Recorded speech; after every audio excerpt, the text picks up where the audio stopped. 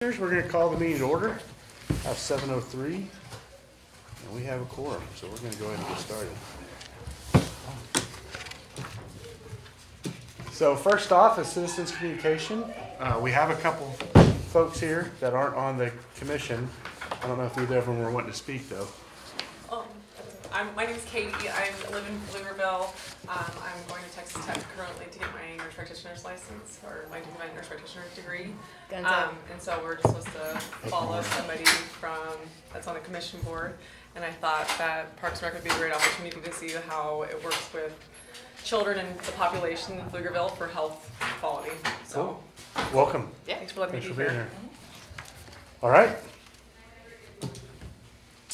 Next, you have the minutes in front of you. 3A is to discuss and consider action to approve those minutes from the last meeting. I've got a couple of things. Okay, so on number 2, citizens communication, Dale Wilkie, his name is actually Woodkey, Woodkey. And when we get the minutes, are we supposed to rate you back and say, hey, we got some changes, or is this the appropriate time to make? This is the appropriate time. If you had some, we could have. No big deal. Yeah, no big I deal. apologize. So Dale. Woodkey. Like the word wood and the word key. That's correct, altogether.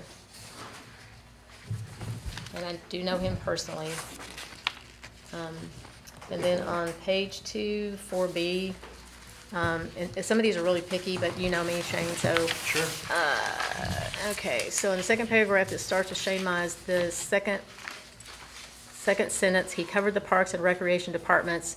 Departments needs to have a apostrophe, Okay. a possessive, and then the very last sentence of that same paragraph, the main roles of the Parks and Recreation needs to have an S put in there.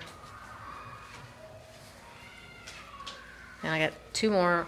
Yeah. On page 3, second paragraph, first sentence, Ms. Sellers explained the location. That should be where the mural will be installed. And then that third paragraph, second sentence, beginning with Aaron. Aaron mentioned that she and the artist could work together, not her and the artist.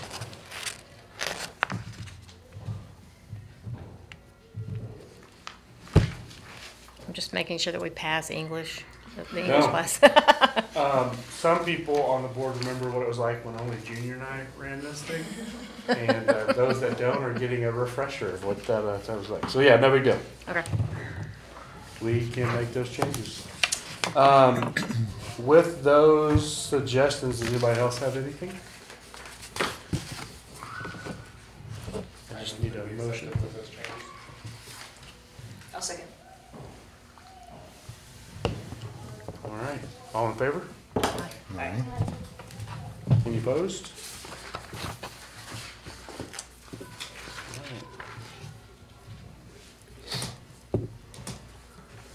Okay. Next up is the director's report. So you can see our program and events for the upcoming month. Yoga, chair yoga, total body, high-low, and Agents of Discovery. This month it's in Geneva's Park. All of those are recovering. That's what I'm doing. It's a recurring event. And then programs and events, we've got the Daddy-Daughter Dance coming up, our jewelry making class, our Smash Brothers tournament. Unplug and Explore is going to be at the Bullock Museum. We're doing Dungeons and Dragons looks like every Monday except for spring break week. Senior greeting card making class, the magical masterpieces, senior movie night, and the DIY hair accessories at our spring break fun camp. So a lot of activities coming up in the next month. Seniors themselves have a couple events carved out that they're traveling to. Looks like the Texas Stars hockey game, the Austin Antique Mall, downtown Bastrop, and the Mexicart Museum. Special events, our spring planning for special events. You can see, it's really tough to see actually. I apologize for that. You can see we have Slice of Pflugerville in this pink. That is April 27th right there. That's our Slice of Pflugerville event. Deutschen Fest in this periwinkle. Am I getting close? Is the 18th, 19th, and 20th. Then Coffee and Fuel is the first Saturday of every month. Music in the Park, we're trying to do some different dates, so we're not out there baking. Music in the Park, it used to be a summer event, so we're starting some in May, and we're trying to extend them into the fall. Festival of Lights is the first weekend in December, first Saturday in December. Main Street Music is something we're doing. It was a little bit like the Small Stage Series last year. The Eclipse, if you haven't heard of the Eclipse, it is coming, and we have been playing in it, and it should be a big hairy deal. And April 8th is when it's happening around noon, but we're trying to see if we're going to be doing some planning. The city is preparing for what could be an influx in people that are coming to maybe see the eclipse that day, from not just even local or regional, but people from outside the area, people that are flying in. Is the city providing those cool little sunglassy things? Maybe so.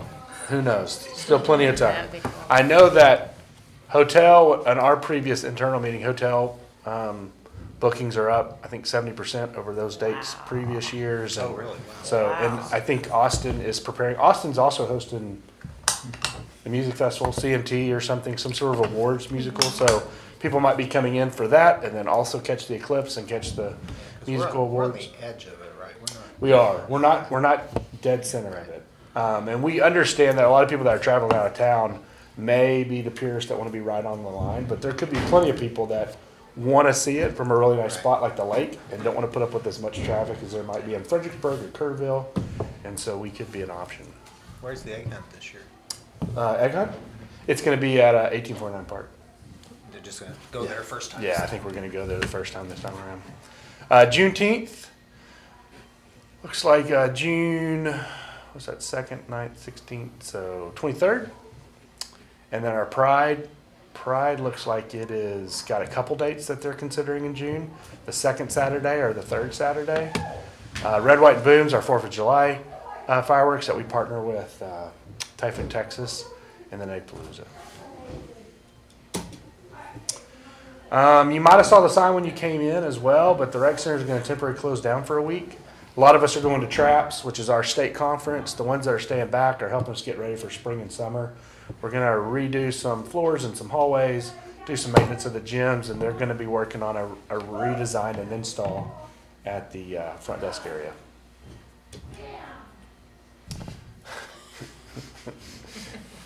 Ignore that. That's the storage room.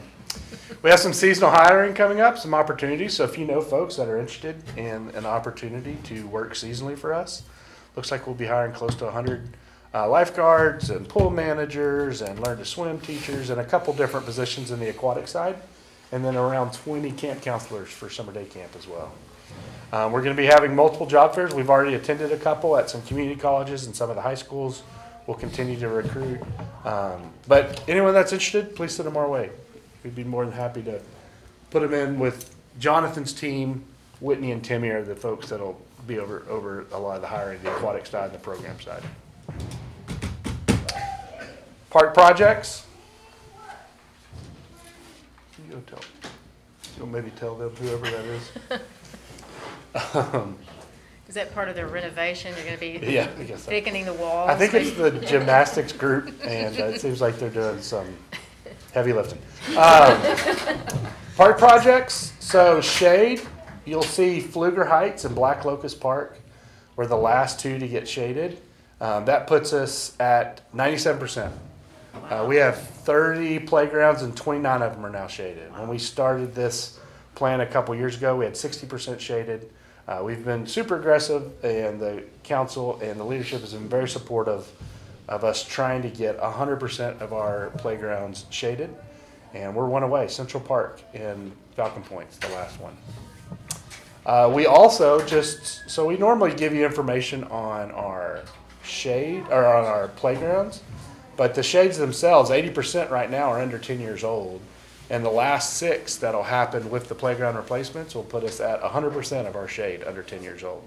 So not only are we shading the playgrounds and making sure that the participants have a break and a healthy break between the sun and them, and they can dwell a little longer in those playgrounds, we're also protecting and trying to continue to invest in that property. So you've got shade that is 10 years or less, protecting playground equipment that will be 10 years or less, and standard for playground system is 15 years when you start to consider without shade. Sometimes shade will add about 25%. So this shade in the playgrounds that we're putting could go 17 or 18 years. So we're excited about the replacement program and the shade. Pole barn. We put a pole barn out at 1849 to also protect that investment. All the equipment that we have out there is going under our pole barn. There's only a couple things left, so next time you're out at 1849, go to the football side, you'll see the barn. There's some punch-up items. We're going to be putting a corral out there, a fence, so we can put our equipment that stays outside, like trailers and things, out there as well. And there's some surface drainage that they're working on with some river rocks. But we're super excited to get that completed and in our hands so we can start storing a lot of our maintenance and equipment out there. Upcoming park projects, we're super excited. We have a lot of stuff coming down the pike, a lot of things we've been working on. The Heritage Park Playground is, you can see one image of what we're considering. So, you know, essentially you have the green red barn out there. So this would be a playground that mimics the green red barn and throwing distance away from it. So we think the kids will really appreciate that. We're keeping the shade on the left side of this photo. That shade's already there. We're keeping that, and you can't really see, but we're adding a little green John Deere tractor there, then this barn, and then we're putting a shade up that's going to help block the sun as it rises in the morning as well for anyone that's on the play side. We've been doing shade simulation, which I didn't know was a thing before I was park and rec director, but we're trying really hard to get that playground replaced. The Heritage Park itself has a loop trail that's DG. We're also working to have that trail upgraded to concrete for ADA reasons. It's part of the ADA master plan, some of the improvements. Gillen Creek's got a playground that's been approved, and a pavilion that through a study said that we needed to do some things to it, needed to upgrade it, and we're working really hard to get both of those done before summer. Our summer day camp spends a lot of time at Gillen Creek Park and Pavilion, so we're trying really hard to get those done by May. The playground, mid-March, end of March is when they're looking to have it dropped and then take a couple weeks to get it vertical. But it was part of a grant that Kelsey applied for when she was here for a game time grant, had matching components, and we were able to use the funding saved on that matching grant to go towards a pour and play surface. So for the folks that don't know, we have a couple different options when we put playgrounds in. We have turf, which we haven't done, but some people do. We have it at Wilmore Creek. We have a pour and play surface. Hello.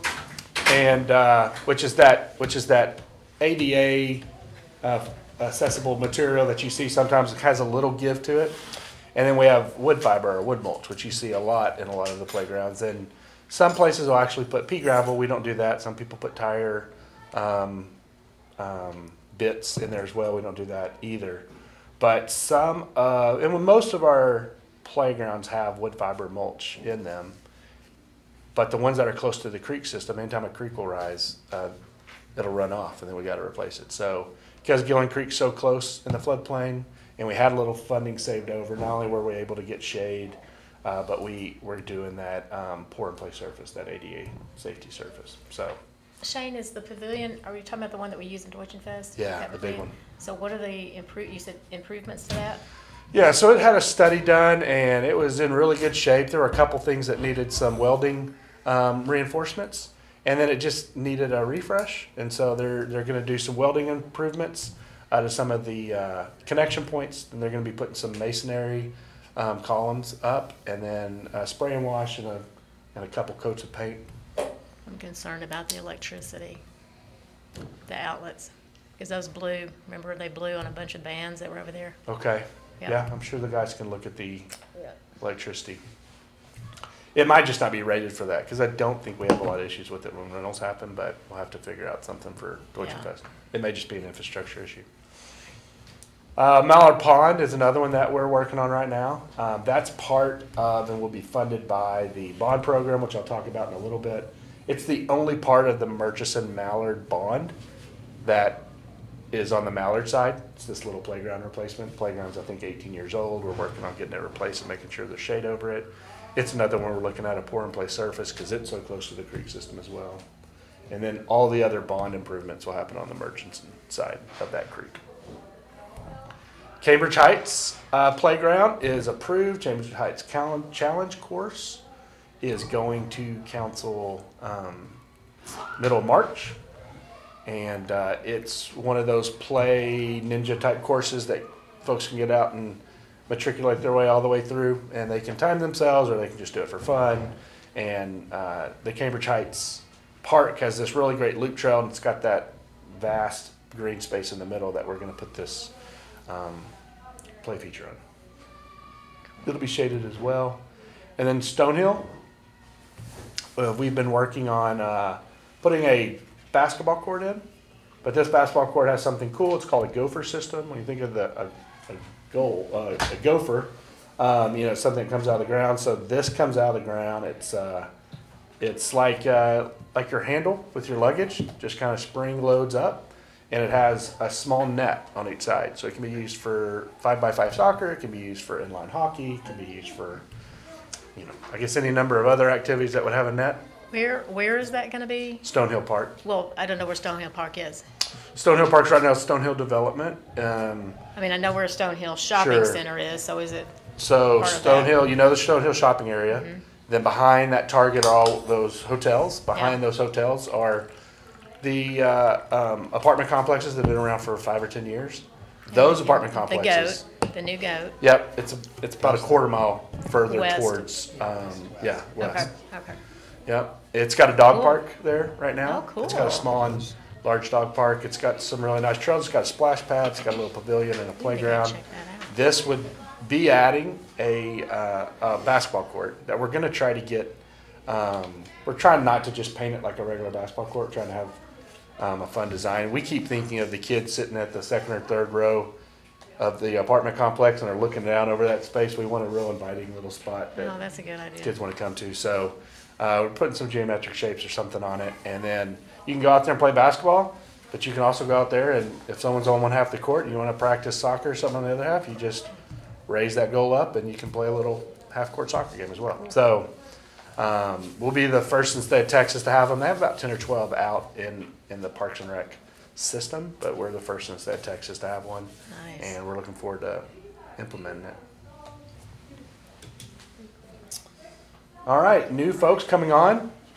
Zachary Brown was a groundskeeper previously before he came here. Favorite food's chicken wings and loves to paint. Stephen Campos came to us from Extreme Cabling.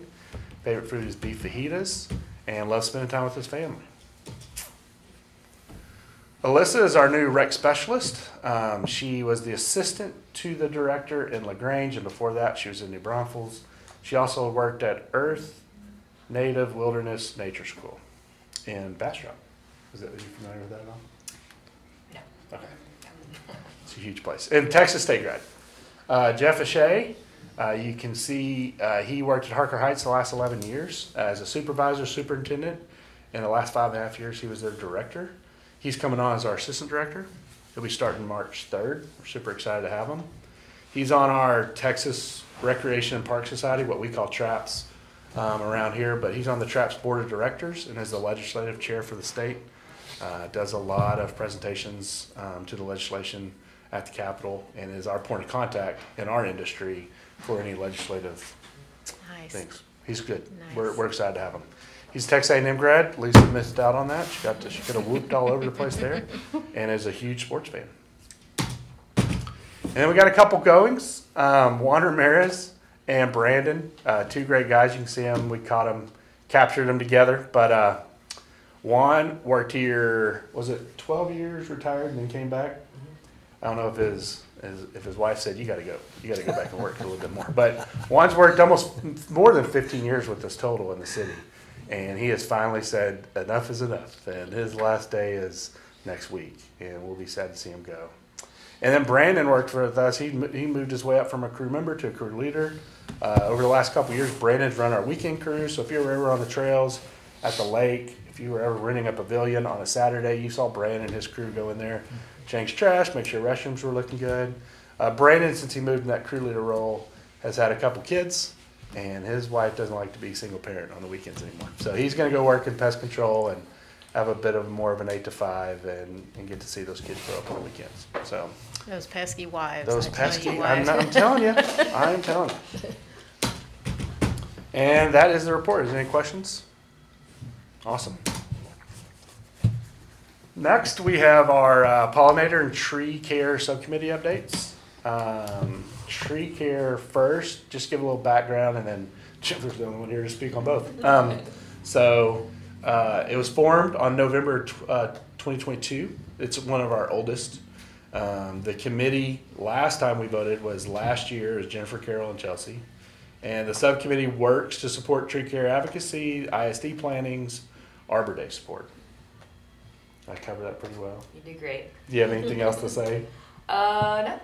I mean, I'm hoping that if I get reappointed to the subcommittee, maybe, I don't know, look at some other projects we could possibly do with it, more tree planting ventures, but. Yeah, and this was something, and we'll mention it, we're doing some elections tonight, unless y'all don't think, because we don't have a full amount, y'all want to push it, but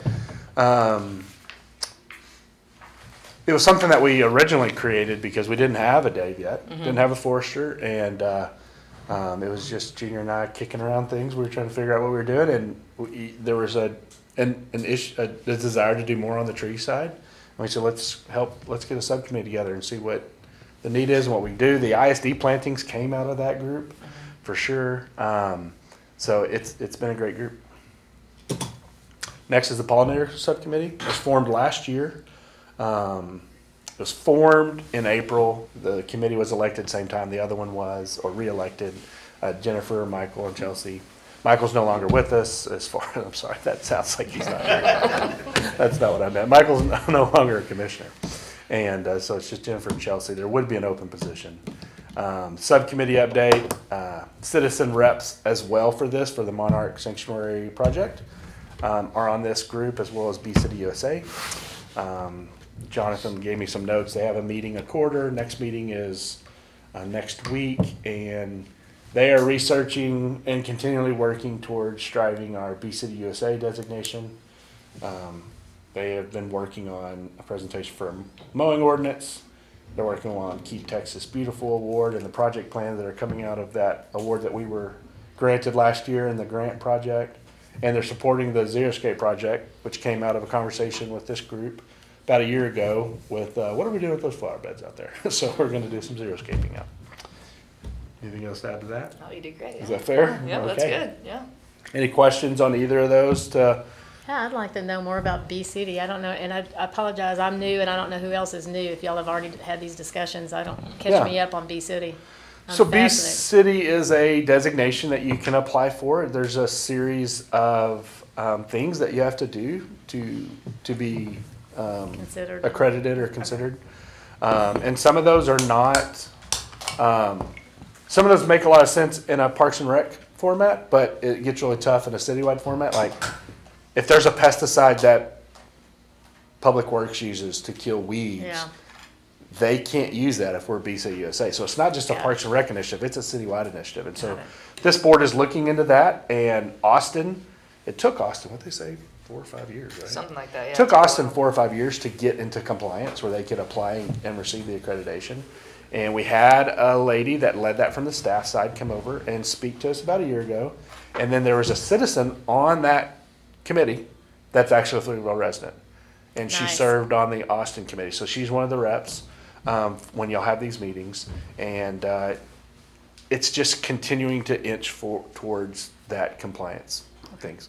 Cool. So making sure that all the things we're doing, and chemicals, not just Public Works, for example, but our pool chemicals and everything else are in compliance to a Bee City USA, a pollinator city friendly application. So there's definitely some layers to it. It's some work, but I think it's something that we all feel like is something worth working towards. Yeah. So Anything instead else? of being between a rock and a weird place, we could be Bee City. Yeah, we could be Just between far better a than- bee and a butterfly place. There you go. Any other questions on the committees? Okay. Next up, 5-year CIP. So one of the joys of this committee is y'all get to give a recommendation to planning and zoning for our 5-year CIP. I realize not always some of the terms we talk about, you're not always super familiar with it, so I want to make sure everyone's comfortable with what we're talking about here. I think one thing that people get confused is bond and CIP. What's the difference? What is CIP? CIP is a capital improvement program. And so, and to be quite honest, a bond is a capital improvement as well. A bond is a capital improvement that we took that project to the citizens and they funded it through the bond process. And so then the city can call on those bonds in the 3 or 4 or 5 or 6 years, and they can get that funding, and then they can go implement on that project. CIP in our framework is usually unfunded. So it's projects that we know need to be done. Sometimes it's projects that are backed up by a study or a feasibility assessment, but we don't have any funding for. So we are working on a 5-year CIP to tell city leadership and council ultimately, here's what we need the next 5 years, and then the next year is what's funded. So last year, we came and talked about CIP with this group. This was the ultimate recommendation for last year's CIP. It's what we're working on right now. These were funded by council ultimately in the last budget process. Historic water tower we're working on right now, and I'll explain that more because I've got all the programs. I have a little update on each of them, just so a summary so everyone knows what we're talking about. But the historic water tank and Old Town Park project, the relocation of Emmanuel Roads pedestrian bridge, that one y'all passed coming in potentially, and then improvements to Wells Point Phase 2. We also have some funding that we're going to see potentially every year as we continue to request that through a couple different plans. One is our Aspire 2040 plan that talked about making sure that we always had safe passageways for schools and retail and everything else, and that's kind of the public right-of-way sidewalk component. 2 of those came off our ADA master plan. We did a citywide ADA master plan a couple years ago, and it gave us marching orders on what to do in different parks, and so you'll see some of this funding every year that we're going to try to allocate to parks. And then annual connectivity is part of our Trail Capital of Texas campaign as well, that we're always trying to continue to connect our trails to other trail attachments throughout the city. So that's what last year looked like. What I'm going to explain next are the current bonds. These are all funded. Now, they're not all completed. Some are in different processes, but these are all funded. Just kind of making you aware what is and isn't, because your role as a liaison to the community, when someone asks where are we at with some of those things, you'll have a little bit more of the lexicon of what is a bond, what is a CIP, and where we're at.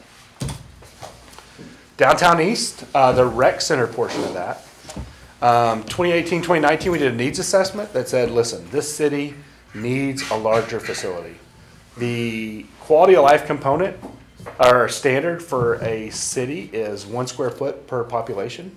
So this rec center is our only square foot service population, and right now it's 23,000 square feet.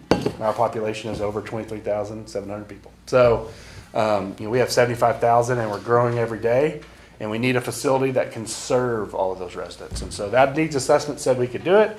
That needs assessment told us the range that we could offer, where we could put it, how it would compete with private sector. Gave us a lot of great feedback and marching orders. We took that to the bond steering committee, ultimately got it on the bond. It became Prop C of the 2020 bond, and it was approved. $47.3 million. During that time, between the time that the needs assessment happened and we went to the prop steering committee and the bond was pushed back, we were talking about doing the bond in spring, and then we pushed it back to the fall. The cost of doing business, if y'all remember, raised. COVID had a huge impact on inflation and what it costs to get goods and services for these construction projects. So what used to be a $47 million rec center really felt like it wasn't going to be what the citizens were expecting in a lot of ways. And so we had that to deal with, and city worked really hard dealing with that. We continued to push forward. We purchased the Fluger track, which that's part of what you see here. 29 acres across from HEB that ultimately sees City Hall, the rec center, a really great plaza for us, some retail, and then phasing options for future development to happen. City Council selected a steering committee, a citizen steering committee that would help create the program for the rec center. That was done in 2022. And we worked as a city with PCDC for them to support ultimately a $78.5 million rec center that would go back to what the city was expecting when they voted for that bond in 2020. And PCDC is going to help support the delta, that difference, through 4B sales tax. 2023, we already, on the rec center side, so this block over here, it'll look a little bit different than that, but the rec center side had already hired an architect firm too, FGMA and BRS, to work with us on the program draft and the citizen steering committee and help us with some of the engagement to the public we did with the master plan to ultimately find what the will of the public was for this rec center. But that still had to fold into the master developer who's developing that whole property. Griffin, Swinton, and Catellis were the firm that council selected in January 2023 to be the master developer for that 29 acres. And our architect folded into their agreement and has been working with them in lockstep, making sure the rec center that we're all expecting and excited for is the rec center they deliver, as well as the city hall and the parking and the retail and the plaza and all that. The master developer, Griffin, Swinton, and Catellis are the group that's doing that. We haven't finished, but we're pretty close to a conceptual design, and when we see more, you and the rest of the public will get to see what that rec center is going to look like. We're super excited about what it is and super excited about what the extra support from PCDC has made a difference in that facility. Some folks went on the rec center tours that we did, and we went to New Braunfels, DOS Rec. That was a facility that at the time was a $38 million facility. That was kind of our goal. At the time, we wanted a facility similar, which is why we kind of right-sized it with inflation to 47 when we went to the bond. It's a 78 or 80,000 square foot facility. Really nice facility. And Kelsey, our former AD, opened that facility. This facility is still in the range of about 120,000 square feet, so it's going to be much bigger than DOS Rec, so we'll make sure to brag to them every time. We'll invite them to our opening. But it'll be a bigger facility, and I think that makes a lot of sense because we're continuing to grow. We're not going to stay at 75,000, right? The population build out of this thing's got to serve not just us now, but it's got to serve us in 15 years. And so we're excited about the support and bringing you on the next couple months when we can what that conceptual design looks like. Next up is land acquisition. Something I've just always done in the departments I've tried to lead is make sure there was land acquisition in the bond program. Sometimes you'll put a bond up for a rec center and then it costs you $10 million to purchase the land, and now it's not a $47 million rec center anymore. It's a $37 million rec center because you had to go buy land first. And so we wanted to make sure we had some funding. So if we needed to buy the rec center, we'd have space. If we needed to buy the destination play space, we'd have space. And if we didn't need to buy either of those, which is ideal, we still have the opportunity for potentially up to 20 or plus acres in current development dollars that we could go use and find or spend when the right opportunity opens up for this community. So this part of Prop B, the rest of the things other than the rec center, everything else will be on Prop B, and it was about 5.6 million. We've used some of it on land acquisition, but there's still plenty there. 1849 Phase 2, part of Prop B, 15.2 million is the expansion of sports fields and additional infrastructure at 1849 Park. They're close to construction plans now. You can see 2 baseball fields, a softball field, and then an event lawn space that kind of doubles as a practice area as well. So, if you're warming up or stretching, you've got an opportunity to do that on that event lawn space. Those 3 teams that are loading on, or those 6 teams that are loading onto that space, will have an opportunity for stretching, warm up, and then they can go to their assigned fields, and the offload of that first round of games can go there, and all the parents can sit around and talk about how bad the rest were, and then they can hop in their car and go. Next up is Wilbarger Creek. Phase 2, it says a Prop B. It's a $3.3 million project approved by council, I want to say the fall of this year, this last year. It's part of the neighborhood park expansion. We had 4 or 5 parks that were undeveloped parks that we're developing, and this was part of it. Wilbarger Creek North was part of the bond in the 2016 program that got developed, and this is Wilbarger Creek, what we're calling Phase 2, but essentially south. It's got trails, a trailhead, picnic tables, parking lot, restrooms, growth. We'll see a dog park, a natural play area, so an outdoor classroom space, and construction is just getting started. So this one's, we're super excited about. Kell Lane Park's next. It was part of Prop B. It's a $1.9 million budgeted item. Now I will say, going back, anything that says neighborhood expansion, they were all lumped in together. So it was like $7.6 million for all the neighborhood projects. But I'm showing you how they're broken up. Kell Lane will have a playground, pickleball, pollinator garden, and some trails. We're still working with transportation, who is also through their bond program working on the expansion of Kelly Lane. We're just trying to make sure we time all that right at the same time. So that one isn't to construction documents yet. Hey Shane? Yes, ma'am. On that one, I can't see the map real well. Am I looking at Kelly Lane is to the north? Is that correct? Yeah, Kelly Lane's north right boundary. here. And This is then, Kelly Lane. so what are the east and west boundaries? This is a residential property. This is the Circle Just street. something camp. No, I'm just looking at the street. This is right where you go across the creek just past the golf course. Going, So- Falcon going Point east Boulevard. past the golf course.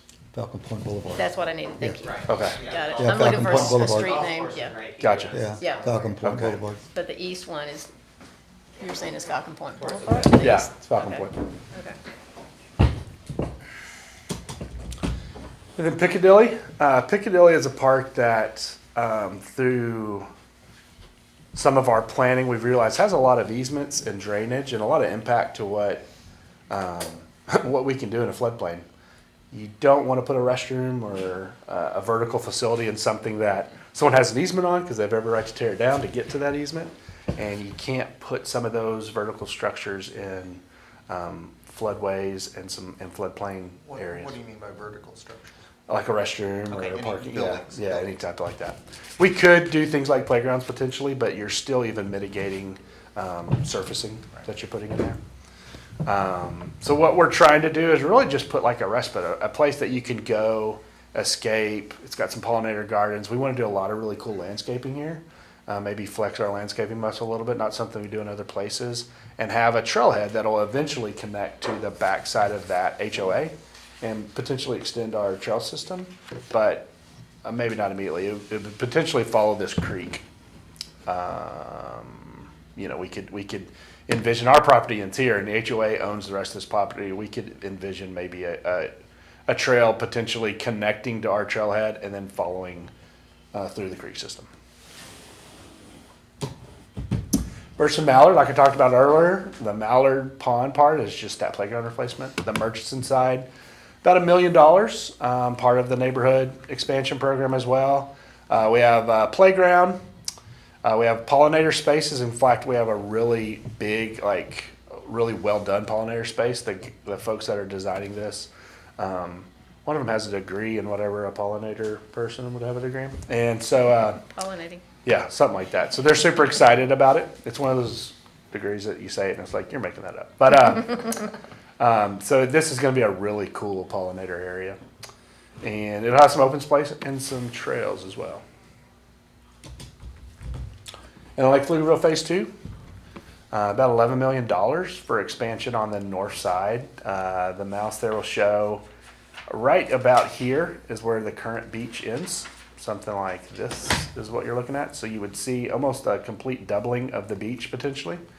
And then all this hardscape isn't there right now. I mean, we have some sidewalk, but we'd be extending some hardscapes that's going to include some shade, potential splash pad and other play components, restrooms, shade, walkways, and we're really excited about what that potentially looks like.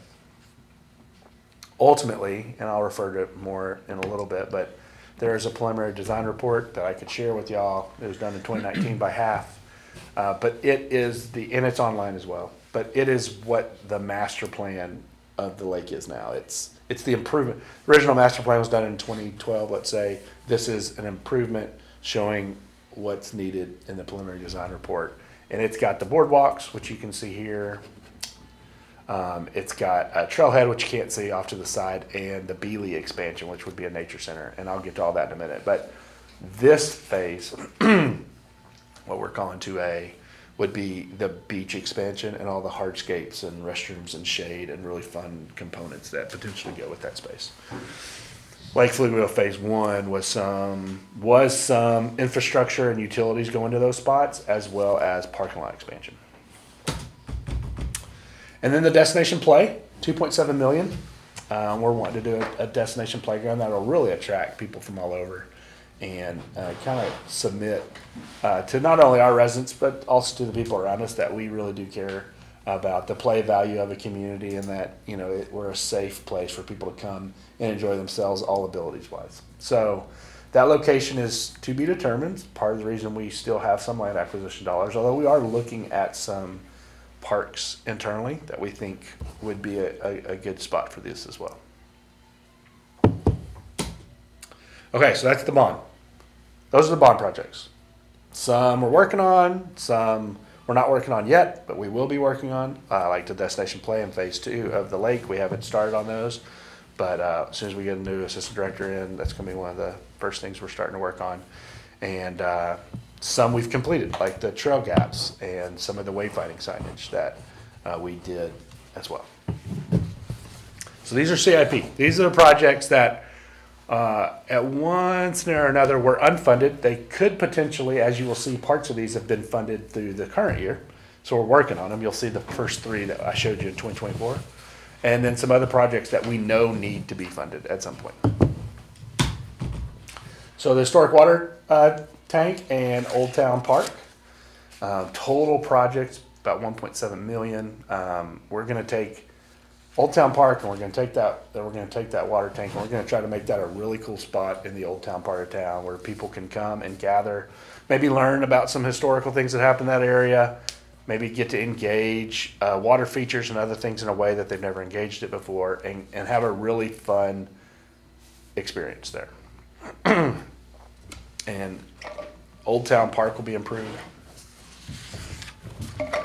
Playground will be improved in that process. And we're not doing an off-the-shelf playground for this park. We're looking for a really cool park that would have some sort of agricultural component maybe to it. You know, something that bleeds to the Old Town feel and the water tower improvement. So more to come, but we're super excited about what that's going to look like. Next is the Emmanuel. Right now it's a pedestrian bridge. I believe at one time it was it might have been a bridge that wasn't a pedestrian bridge, right? Yeah. And it's been serving the Pflugerville community before Pflugerville was a town. I think it's 80 plus years on this bridge. And so it will be removed when Emmanuel Road is widened. And there's a strong desire to keep it, store it, refurbish it, and then put it somewhere, you know. Yeah. Don't know where yet. There's been talk at Downtown East, but there could be other locations in a park setting or in another development somewhere that makes a lot of sense. It'll be a $2.8 million project through and through. We are hoping to maybe get some grant funds for that because there's going to be some historic components to that. But for now, I have $100,000 allocated, as y'all saw on that previous slide, but I can't do anything until the road is worked on because I'm not going to pull the pedestrian bridge part off before the road's done. So it's a timeline thing right now for us. Wells Point Park, Phase 2. Phase 1, we improved half the fields last summer. Allowed kids to work on the other half while we improved those. Now we're coming around and doing the other half of those fields and working on some lights and new fencing. And it's our fourth most used park. It has over 70,000 annual visits in that park alone every single year. And this improvement, we got it budgeted for right under 1.1 million. Boardwalk I was talking about in the PDR, the preliminary design report that was done in 2019, approved by council. The boardwalk, it connects and it's got a couple of spots that are covered overlooks. It would also replace some of the piers that we've had issues with. That portion of the project would be 1.2 million. Lake Pflugerville, what we're calling phase 2B, because I showed you phase 2A on the bond.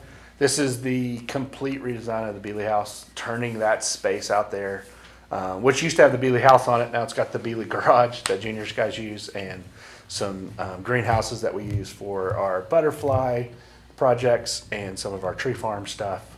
But ultimately, you know, we would envision that space to have a nature center, some community gardens, some demonstration gardens, some classrooms, an event line space, observation area, an intro, a beginner's fishing area that we could stock.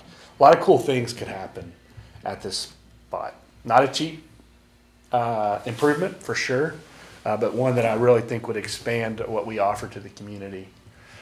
10.8 million on that project. Pflugerville Park Trailhead. This is off Silent Harbor Loop. It'd be a construction of the western trailhead, and it would have a small parking lot and restroom lighting and landscaping. Part of that PDR as well, and it's just under $2 million. And then 1849 Park Phase 3. So if you can follow with me with my mouse, this is Phase 1, this L right here, minus some of the parking lot we didn't get. This is Phase 2, ball fields and some parking. And then Phase 3 is potentially this space up here, the T of the Pflugerville 1849 Park area of the old Pfluger family track. This is Carmel. This is where all those homes are now, and this is somewhere around here is Weiss High School, the elementary school, and the middle school, and the fire department off Weiss Lane. Phase 3 includes a festival area. See it here. Playground, amphitheater, covered picnic seating, group pavilion. It's got some nature trail areas. You can be able to walk out in some of this natural area, some of this floodplain area. It's got pickleball courts over here. That can also do tennis courts. It's got a 5-acre dog park. Lisa once again is missing out. So that would be the biggest dog park we've offered. A small parking area, and that price tag is $14.1 million. Now that project and this project here, oh sorry, this one here, those will never go into a normal CIP, probably not from the park side, because in a CIP as we submitted in an annual submission, the city would have to fund those immediately, right, instead of bonding. Those are type of projects that we either parcel out, especially 1849 Park, like we may just do this portion, right? You know, the dog park and the sand volleyball court and the pickleball, and that may only cost $2.5 or $3. But it would probably be a rare occurrence that you would just see this go on a future CIP as itself. It's probably phased. Now, if there's another call for bonds, if the city says, hey, we're interested in doing another bond program, those are the type of projects that elevate from a CIP program to a bond program. They go from unfunded 3 years from now to funded immediately, right? That's how you build your bond program in a lot of ways. Unfunded projects that are approved by plans or projects or master plans or feasibility studies or whatever. The parks portion of those two private developments are that private triangle on our left there, the one next to it, right? Yeah, this is yeah, Merton Tract, and then next to it's Cameron 96. Y'all saw those, Right. And we're gonna have. So this is Melbourne Lane that comes through, but these connection points, these trails, will actually connect through these developments. So the people along Cameron that are going to live in those residential areas will be able to access 1849 Park through the trail system.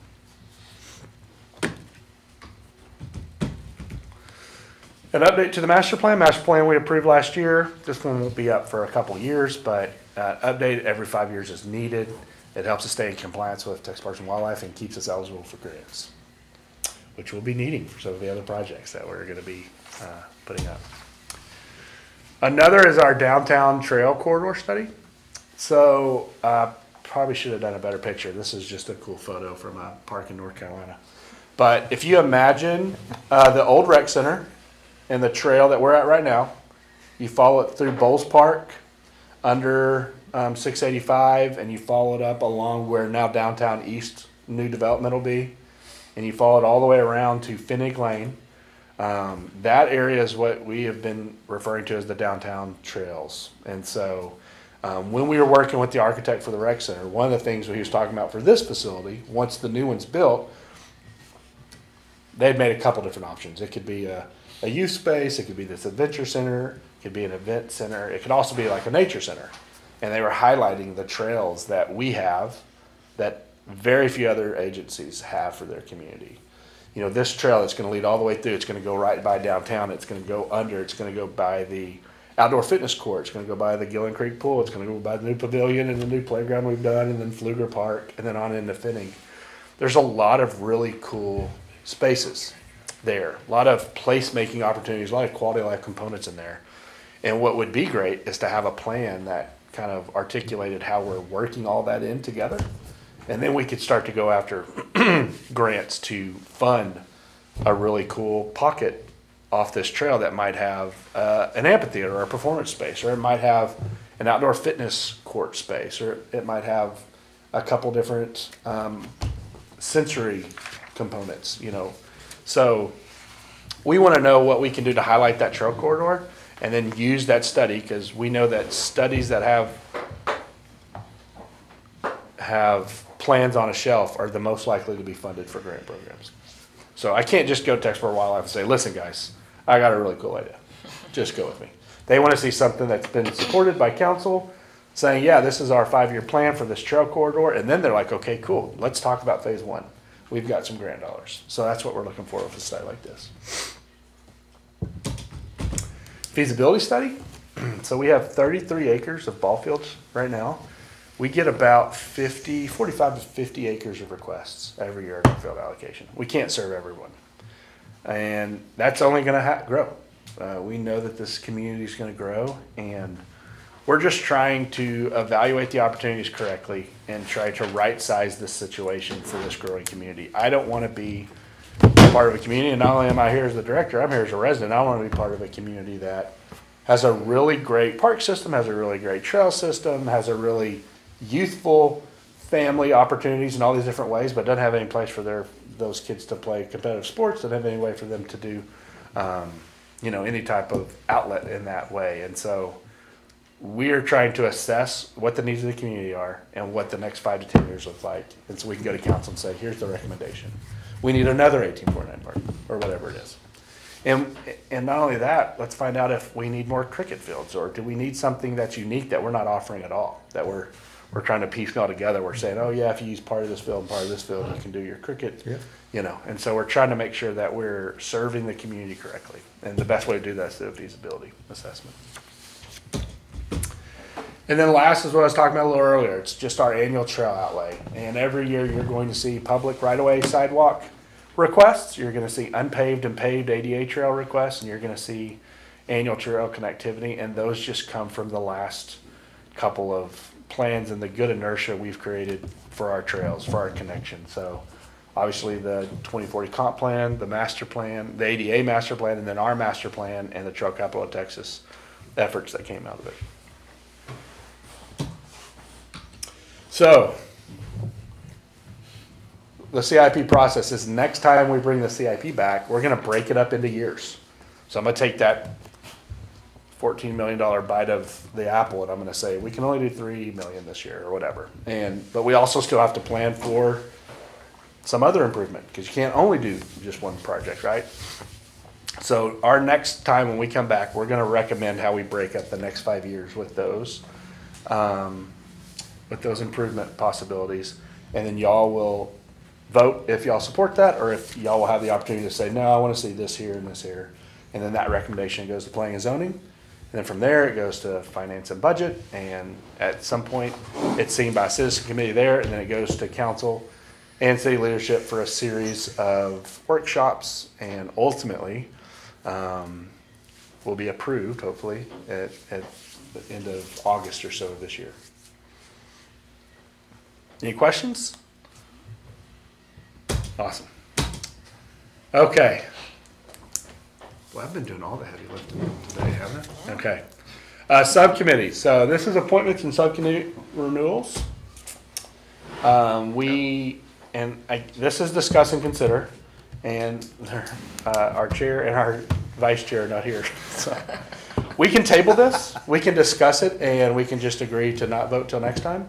But there's two positions on this board. The chairperson presides over the meetings, so y'all don't have to hear me talk, and make sure we adhere to the agenda and encourages decisions. Make sure we get to a vote so we can make recommendations to planning and zoning.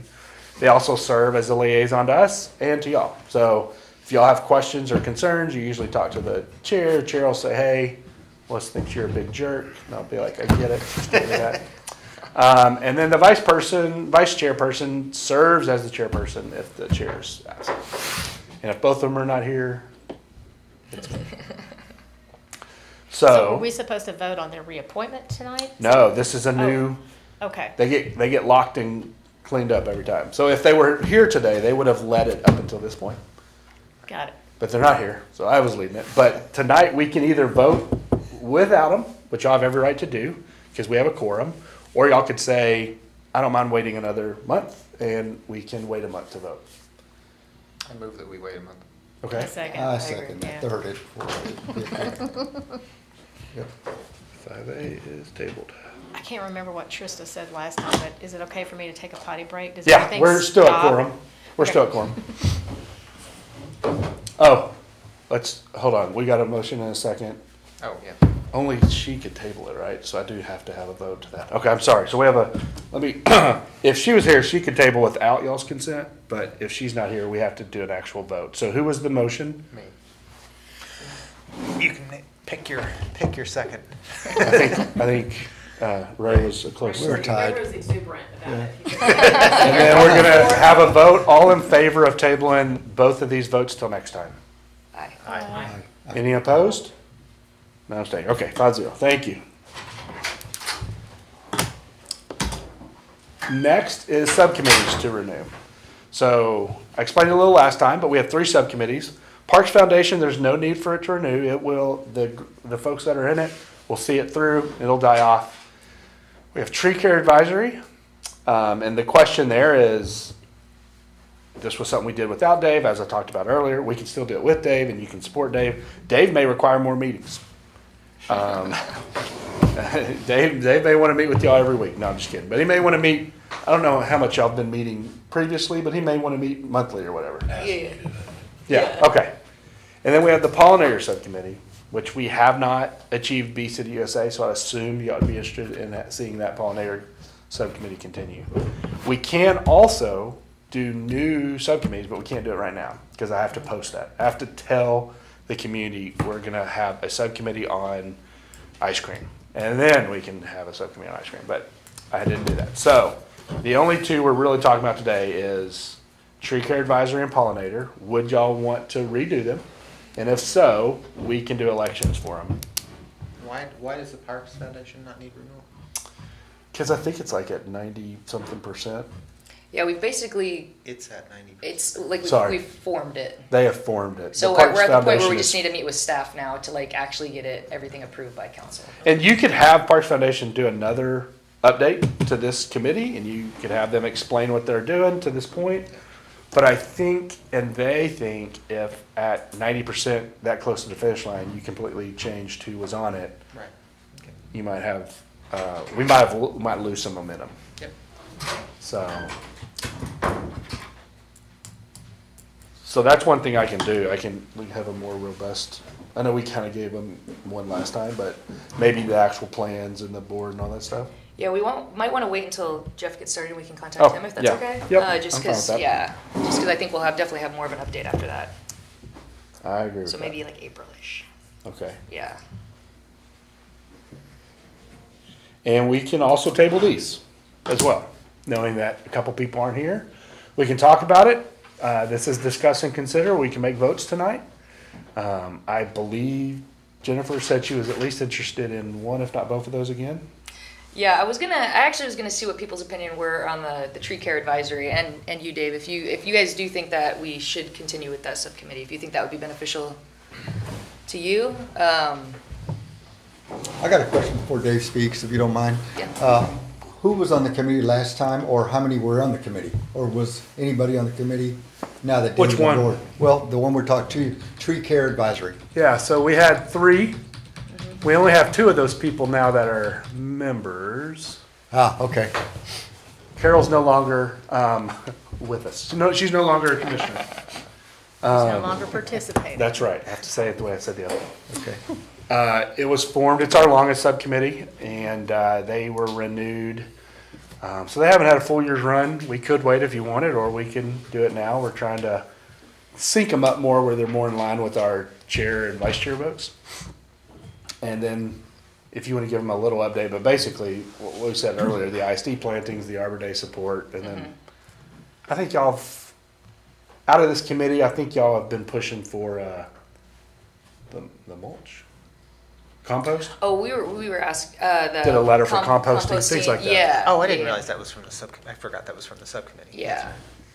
But yeah, no, I was curious, Dave, do you think it would be beneficial to continue this, or? Yeah, I actually see a lot of value in it personally. Okay. I would I think moving forward, I'd actually like to see more involvement. Yeah, I think that'd be great. Yeah, he said weekly, I was thinking actually 3 times a week. No, I probably. mean, I could quit my job, that's fine, yeah. If you could do this just completely on your own. Yeah. Right, yeah, we'll That's a volunteer, good right? idea. No, but you know, maybe Okay. quarterly. Yeah. We So- can keep it in line with the urban forest updates and things like that, maybe. So I assume the subcommittees are subject to all the open meeting stuff? So you have 2 or 3, so you never have a quorum. So as long as you are talking without communicating through an email, it's not subject to any type of open records. If you communicate through an email, or you communicate through a device, you need to do what Trista talked about and making sure do it either through we're that. tagged in so we can make sure it's saved somewhere. But you have every right as a quorum to meet, or as a subcommittee without a quorum, just the 2 of you or the 3 of you, to meet at Dairy Queen and talk about. Okay, so it's a little less, so the meetings are a little less formal. Yeah, Okay.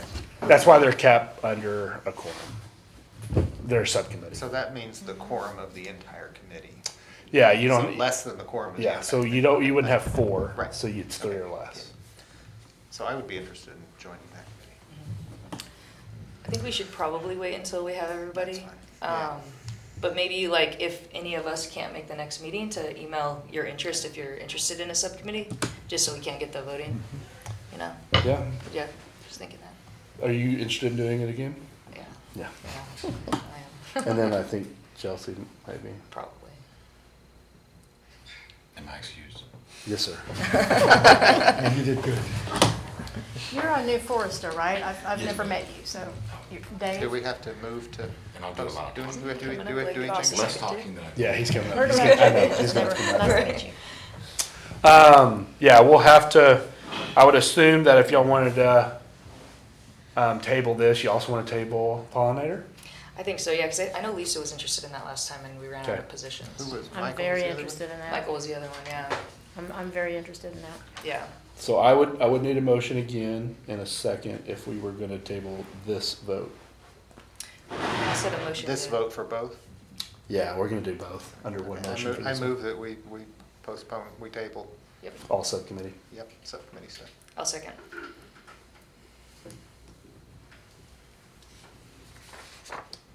Okay, all in favor say aye. Aye. All opposed? Hearing none? Okay. All right, Dave, come on back. Oh, is it that time? Yeah. I was wondering why he left.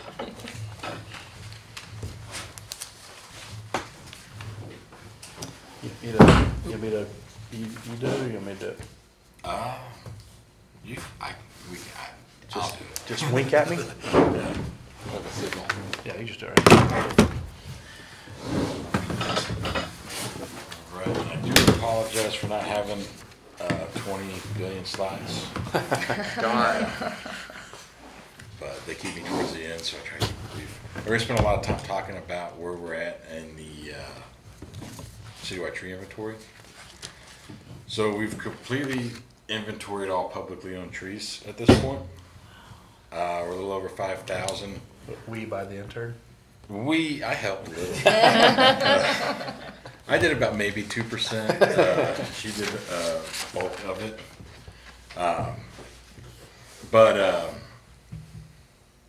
Where was I at? Sorry. So a little over 5,000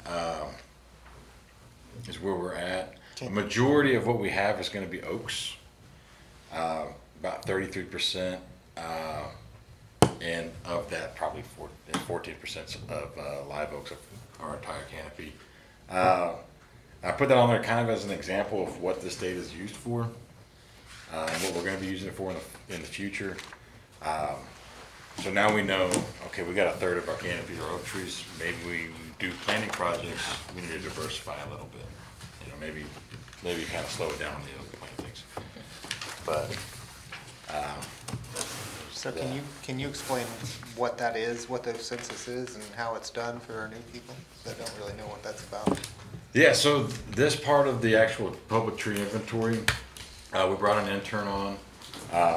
We're losing our GIS people, stole it from us. So actually, she's on vacation next week, and then she comes back to the city in a whole different building. They won't miss her. But we sent her out into the wild with the tree ID book and said, go count trees, basically. She went out. We have ArcGIS on our phones and tablets. Went out in every single park, every single right-of-way that is maintained by the city. But these are just the maintained areas, basically the areas that get mowed. And every time there was a tree, she'd go up to it, we'd collect data on how big it is, the health of it, any kind of risk that might be associated with it, species, proximity to roadways, buildings, all that kind of information.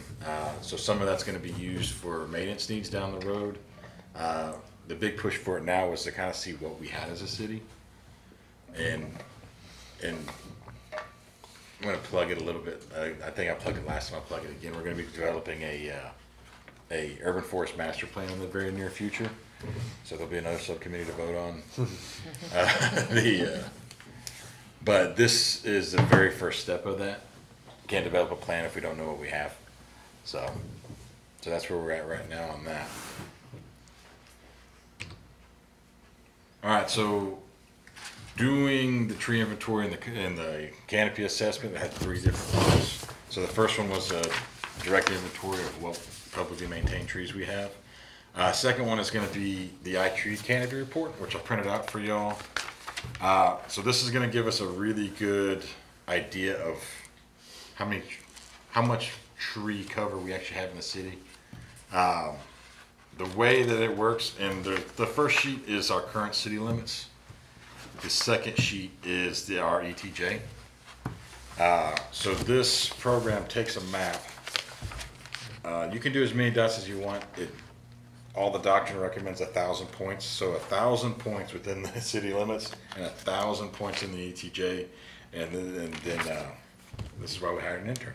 And then she had to go, and so for these 2,000 points, tell this program what was on that randomly generated point. I did this for my last city. It's extremely mind-numbing, and I'm glad we found someone who enjoys doing this. Yeah. So that gives us a really good picture of what we currently have.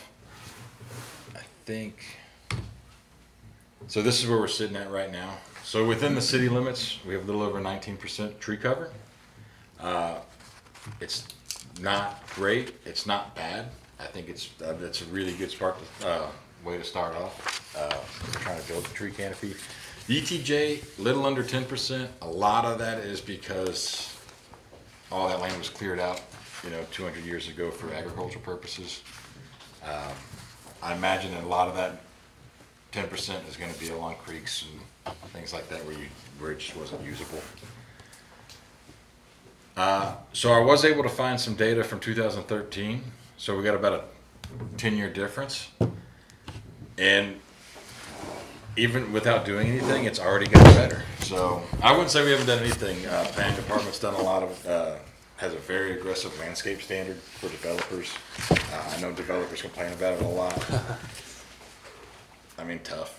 Not to say tough. We do want development, but development also wants to be here. So that's just kind of their part of the cost of doing business here. Yeah, and then I mean, in 10 years, man, I should have included that on the slide. Just looking, we also within the city have a program called Near Maps, so we can look back at satellite imagery. I think starting in 2016. I mean, I can circle a canopy and we can do every year and see how much bigger it gets. So a lot of this stuff, if we did absolutely nothing, it would still probably increase.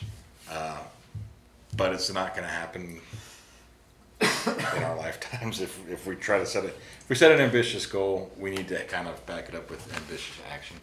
So, but we haven't set any goals yet. That's going to be part of what the Forest Master Plan's for. So, and so this is a pretty standard thing in urban forestry. It's a 30% tree coverage or canopy coverage. And there's different schools of thought on that, but that seems to be the pretty standard. Seattle, in the evergreen state, doesn't even have 30%. So I mean, I wouldn't say it's too much of an aggressive thing, but it's just an interesting thing that without thinking about it, without planning for it, it's really hard to achieve. We have a lot of undeveloped land, so I think we're in a really good opportunity to start thinking about that now. How are our neighbors doing? So Austin's got 41%. I think they're better than everybody. Mm-hmm. But what Austin's been thinking about this for a very long time. So they've had a lot of time to kind of get to where they are. And if you look east of 35, it's actually 22%. That's what they have. There's a lot of different reasons for that. Like ours is going to be agriculture. Theirs is because that's kind of their industrial areas. So, ours is bare ground. Theirs is, a concrete jungle. So we might be in a better position east of 35 than they are to expand the canopy. But they've set a very ambitious goal. They're trying to get 50% citywide. So Round Rock, kind of right where we are. We got a combined about 14.65, I think it was, and then Taylor's also about 14. Hutto, we're blowing them out of the water. So, but I think Round Rock, all three of us, I think we're all kind of having the same issue. There's just the land was all cleared out for agriculture, and now that we're kind of developing in the suburbs rapidly, we got a lot of opportunity there.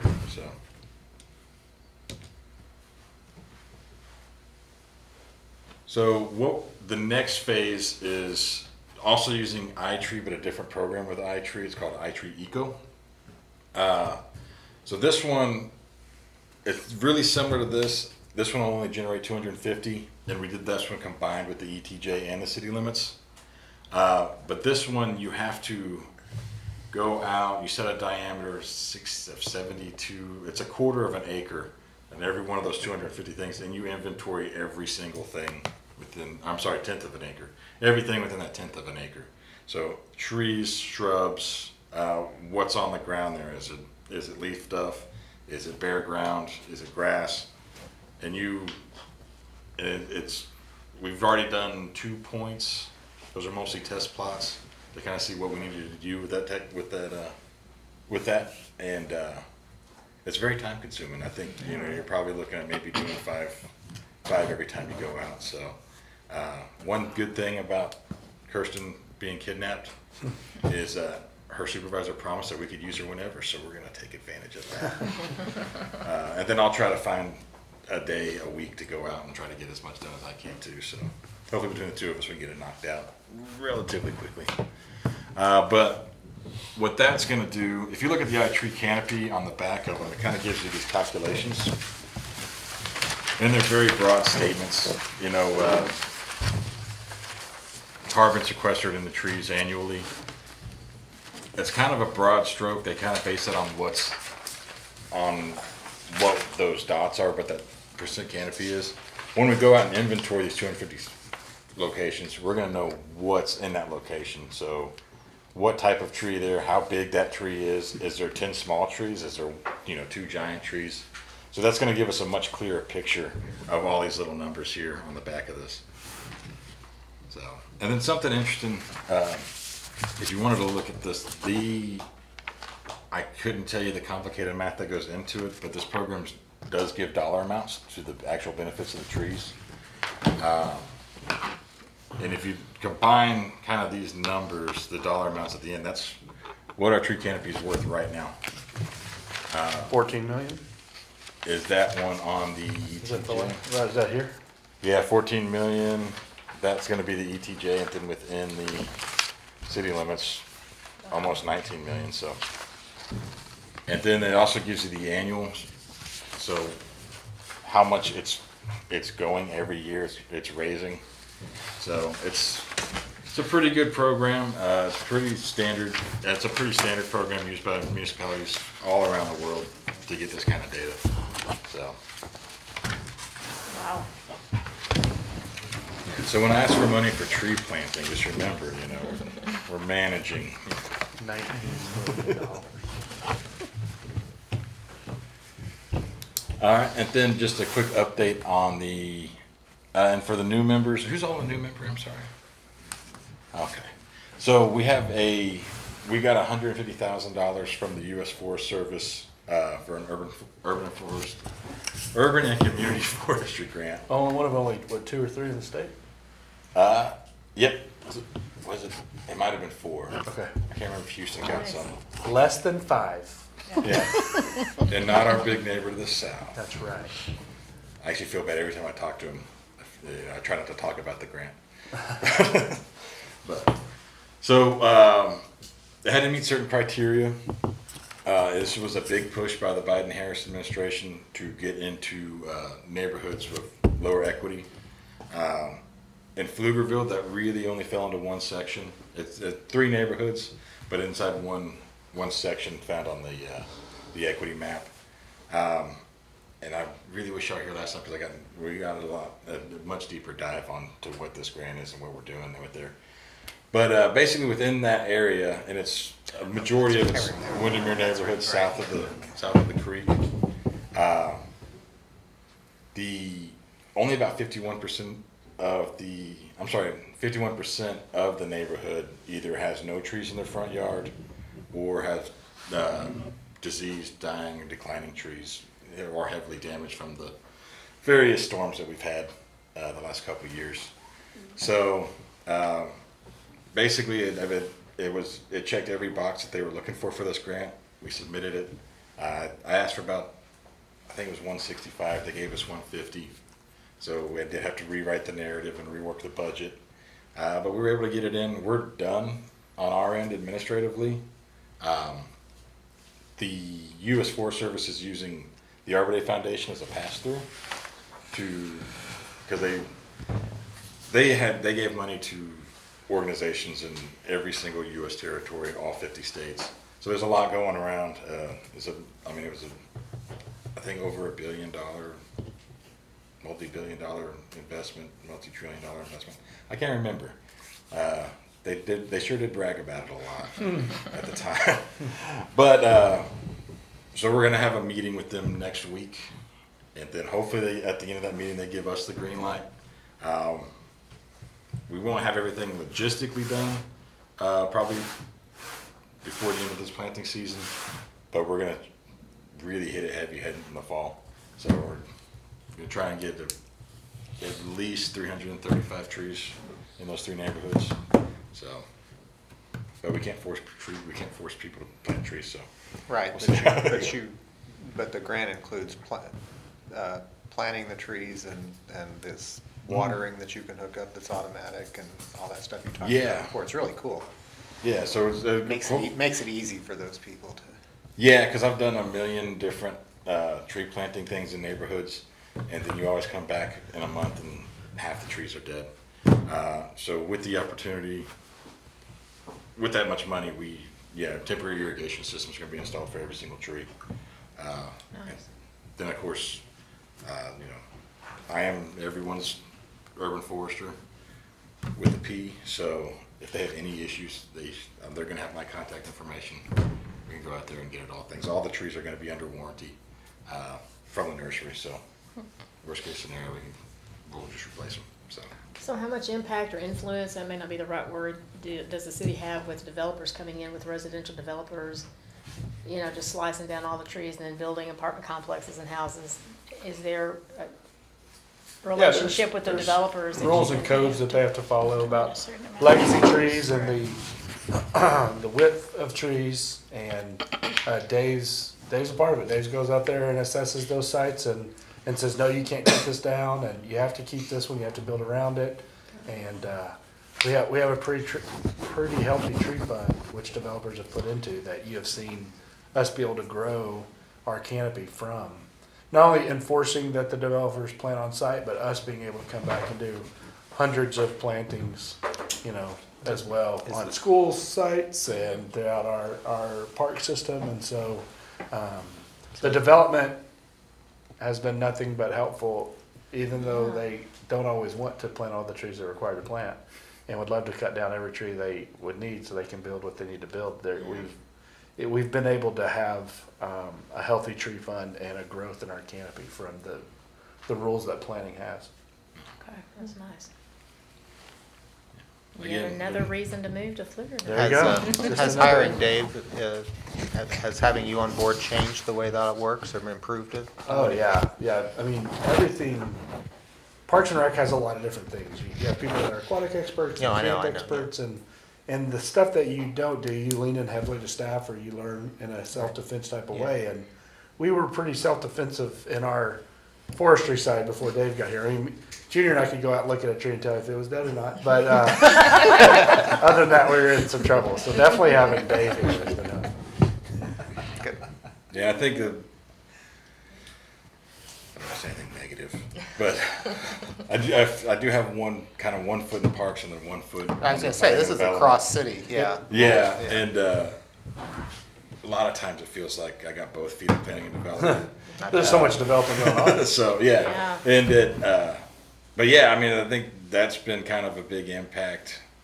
Because our code is I really like our code as far as UDC, or the Unified Development Code.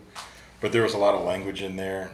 It's a very thick book, you know, and there's one chapter on tree preservation, or most tree stuff. A little bit. There's a couple sections within chapters. And our planners aren't arborists. So there was a lot of stuff that was misinterpreted or wasn't interpreted properly, and they didn't have anybody available to go out and check the tree inventories that these developers are putting in, which is where I'm finding a lot of, So that's the type of thing I was asking about. Sure, So having Dave absolutely. has improved that process, Yeah. okay, yeah. Yeah, we have one development, I'm not gonna name names, but yeah, for some reason 2 heritage elm trees didn't make it on the tree inventory. Whoops. Yeah. Right where they were gonna do a lot of grading, so it was so it's like, maybe you're gonna have to resubmit your plan, but. I don't know if this question is Parks and Rec, and just help me out, the program that the city used to have about residential payback for watering your yards. Drop by drop. Drop by drop, thank you. Will we have anything like that for for planting trees? Not yet, but it'd be great to do that. And if y'all aren't familiar with the Drop by Drop program, it's through our Public Works. It's an excellent program. I'm a Pflugerville water recipient. I'm probably going to try to get my $1,000 rebate. But if you disable your irrigation system and plant xeriscaping or low maintenance plants, they'll give you money for it. So it's an excellent program. I'd love to get something like that started on the forest. It's mostly education based, I think, now, but yeah, I think, if we could find a funding source that would support that, if we got a 3-year grant from the Forestry Service that every tree that you planted, they gave us a match or something, Yeah. those things Yeah. like that would be great. That'd be cool. Yep. Good job. It's almost like we need a subcommittee to support this. Another one. I think we need No, I don't think 7 more another. subcommittees. I told you, one for ice cream. We're gonna have it soon. And you could call it saplings, the There you saplings. And then I think that's it for me. Awesome, thank you. Anything else for Dave, or anything tree care oriented? Do you want me to look at your trees? Just give me a call. Sure. Okay, if there's nothing else, I've got 8:27. I'm gonna go ahead and adjourn. Thank y'all. Thank you.